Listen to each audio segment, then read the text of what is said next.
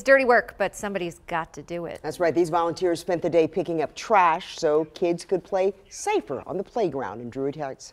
University of Maryland Medical Center, Wind Waste Innovations, and Health Tech Alley partnered for the community cleanup. It's all part of the Clean and Green project. Volunteers say it's all about stepping up for their community when no one else will. You have to clean up after yourself, and if somebody's not going to do it, you're going to do it. Somebody's going to do it.